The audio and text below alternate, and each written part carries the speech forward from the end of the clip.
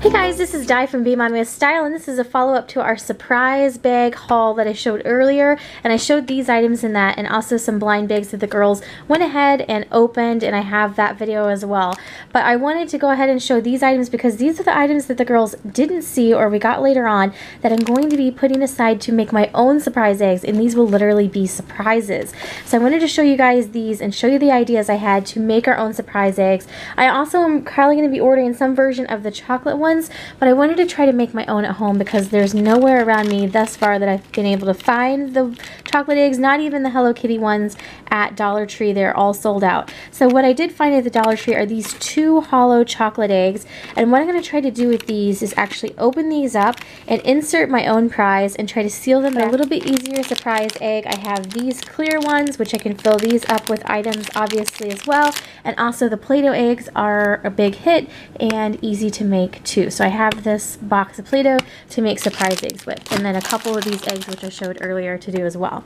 When I was at the Dollar Tree later on trying to find those Hello Kitty eggs, I found this little Cinderella key charm, which I can take off the key charm and this can be inside a surprise egg. We got these frozen stickers which I can cut up and put in sheets of 2 or 4 and put those down inside an egg.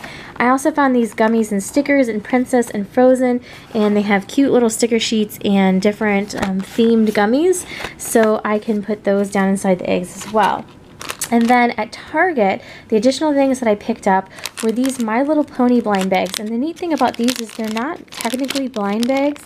The girls didn't see when I actually grabbed these, but I kind of rooted around real quickly. And there's a little peek hole where you can see which one it is. So if you sit there and you match it up with the picture on the back of the box, you actually know what you're getting.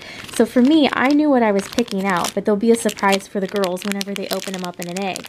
So I actually picked out Rainbow Dash, which is in this one, and I believe Flowery Wishes. We'll have to find the name after they're open, but a pink one with some green hair, so I picked out those.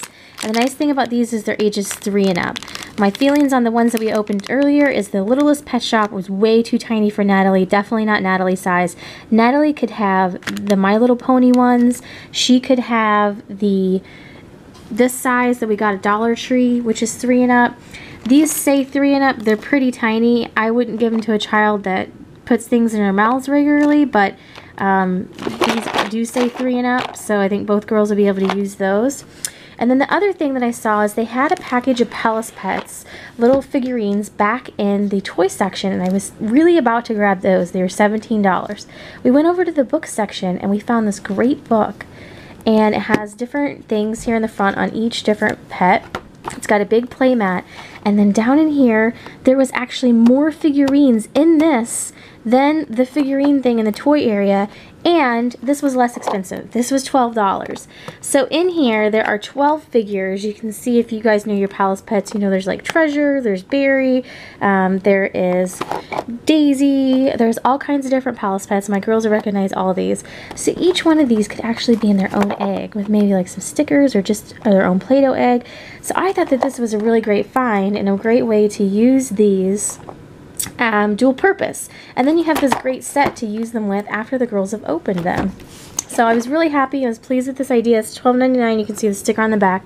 And I found that at Target. So I felt like that was a really, really great find. And there is the play mat that comes in the back. So I thought that was a great kind of find. And I know that they have things like this at Barnes & Noble a lot of times too, with these different figures. So it's a great way to get the figures all at one time, because it's basically like $1 a figure.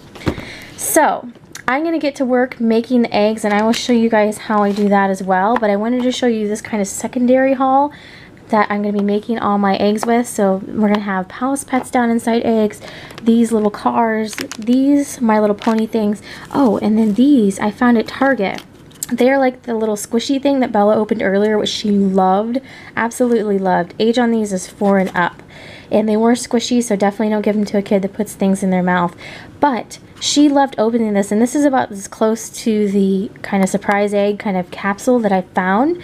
So we'll put these definitely down in some eggs as well. And she did not see that these went into the cart, so these will be a surprise as well.